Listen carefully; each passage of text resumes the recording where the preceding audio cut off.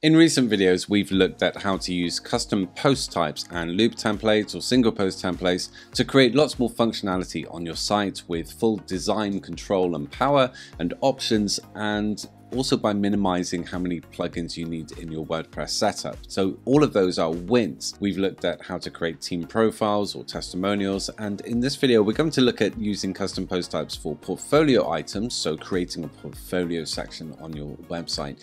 But we're going to take this opportunity to look at conditional display within your templates. And what I mean by that is that there are elements in your display that you may want to display according to whether one of the custom fields has a value or has a particular value. Now I'll show you what I mean and then we'll go into the tutorial on this one, but once you grasp how to do this, you open up so many opportunities about how dynamic your site will look, and it's really something that will empower you from design to development.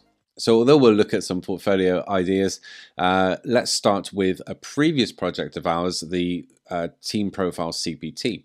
And so let's have a look at David here, and the Team Profile CPT goes through to a single post template as a portfolio would. And what we can see from here is that there might be elements about David and his particular profile that don't have a value. So we have a bunch of template elements on David's profile here, and he might not actually have a value for all of these. So these are feeding through obviously from his edit post page, and where we place in values, it's meant to show up on the template on the front. Now let's have a look at this. For example, on email, Twitter and Insta, he doesn't actually have any values, but it is displaying anyway.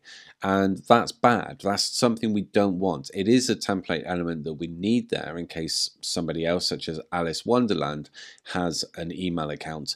But for David, we don't want it to display. What about as well if David is particularly quiet and he's not really heard saying anything? Well, if we pop along and we remove his favorite saying and update, that's fine. The blue text is going to disappear, but if I refresh, we've still got this element here which is displaying, and that's a bit of a problem. We don't actually want that.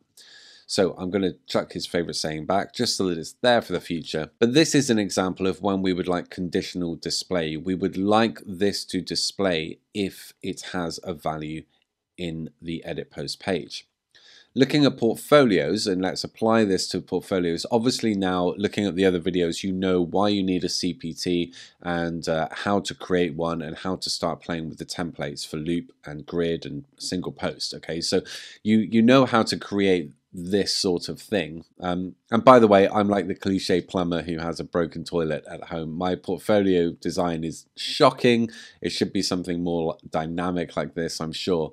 But hey, that's the world we live in. It's a project waiting for me. But we do have some components here that I'd like to share. So we've got here a website for local furniture maker. Popping along, this is another portfolio item for a fitness site that I've done, and you might notice some differences here. We don't have a live link, for example. Now obviously this is feeding through from the edit post page, and there's a value here. If I can only find it, other site link, and this has a value. Now when it has a value, this is showing up. So again, it's conditional display.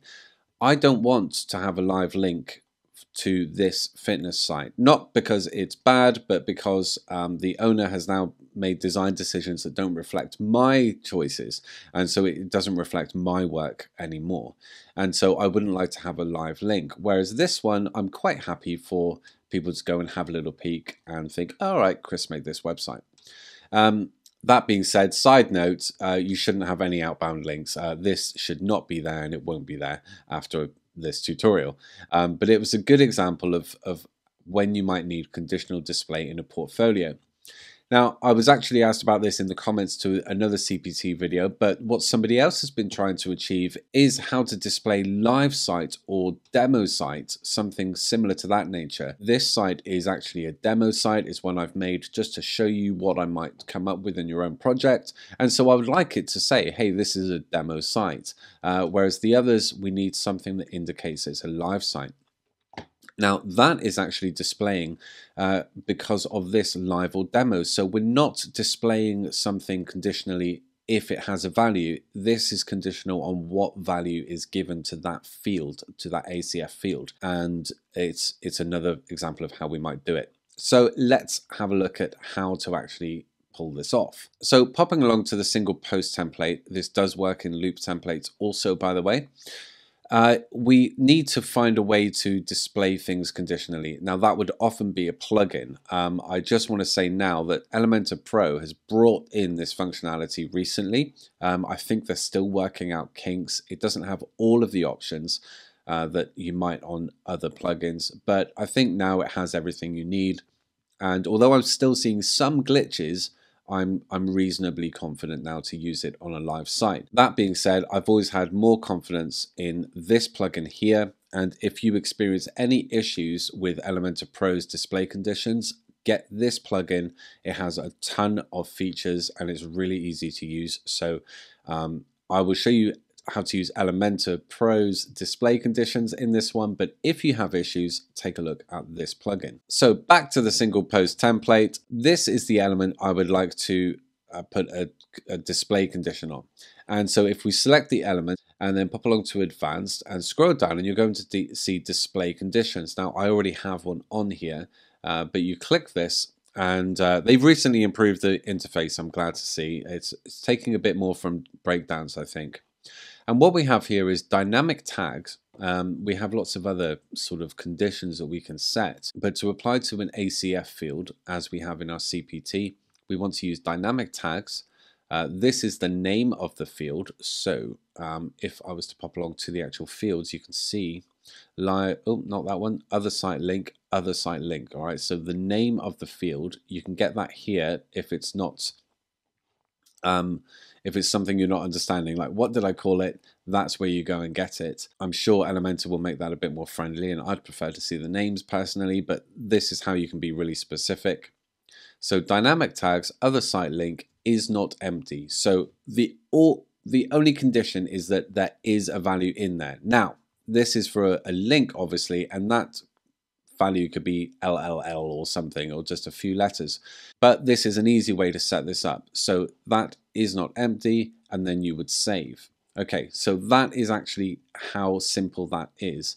So just so that I'm showing you how to do it, if we pop along back to David's profile here, and this is not a portfolio, obviously, what I would like is for this to display if there is a value in here and not otherwise. Now obviously this element, if it's empty, nothing will display. I actually want to add the display condition to this container because I would like this whole container not to show up and therefore these not to show up.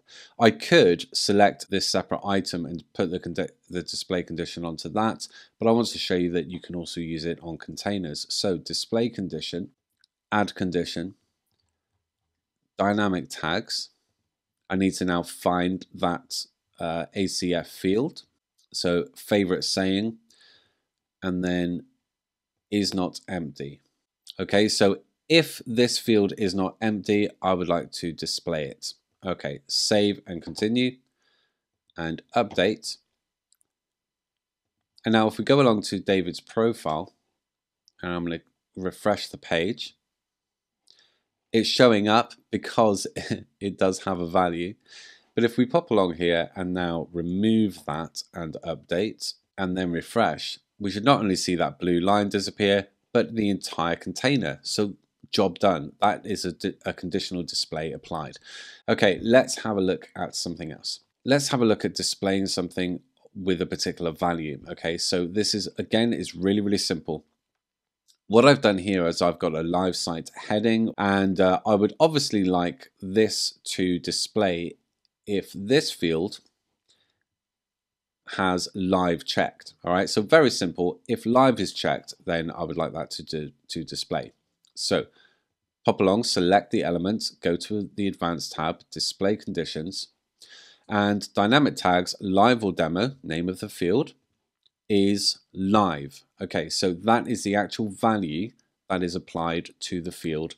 If we pop along to the fields and live or demo, let's just have a closer look so you'll always know we've got the choices live, demo. This is actually what is output. Okay, so we're returning the value.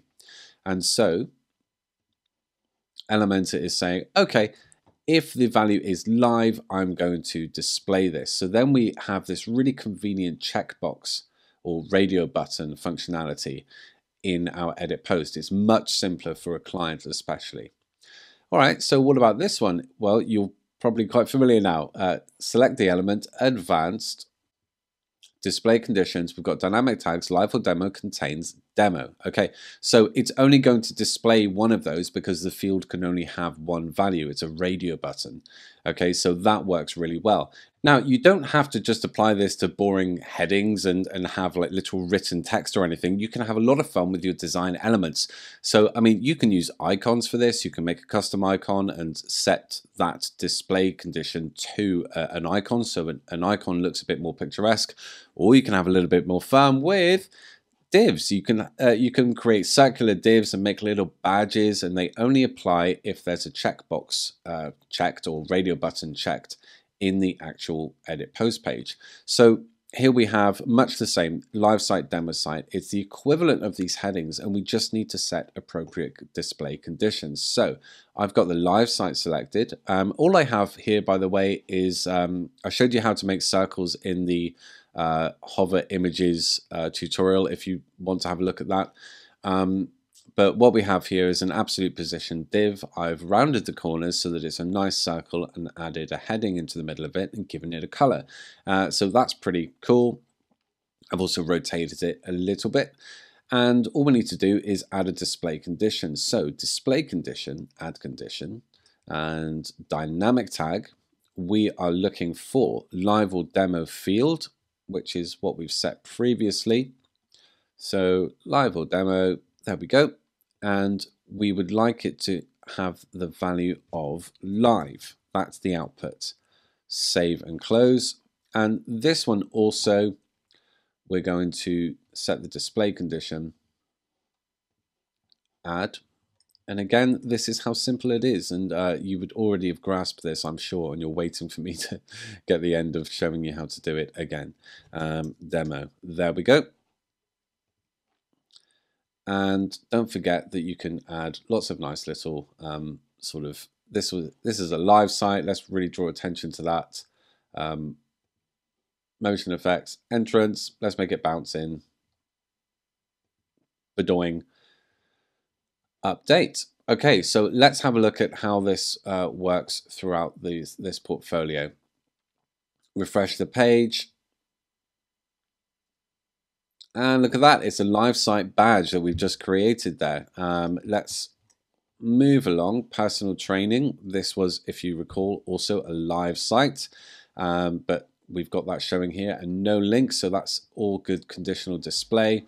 And pop along to the bridal demo site, and there we go, we've got the demo site. So that is how you can use conditional display in your templates, coupled with custom post types, ACF fields, and then loop templates, loop grids, loop carousels, and single post templates with conditional display. There's just no end to what you can do. Your site can become very dynamic, and more importantly, fewer plugins and easier editing capabilities for yourself or for your client. It saves time for everyone. I hope you've enjoyed this video, and if you have, please check out my most recent videos on custom post types and any of the other most recent videos. And if you have anything you're kind of curious about being able to do, let me know in the comments below, and I'll see if I can rock out a tutorial for it. And who says rock out a tutorial for it? Well, apparently me. Anyway, like, subscribe, and I'll see you soon. Thanks.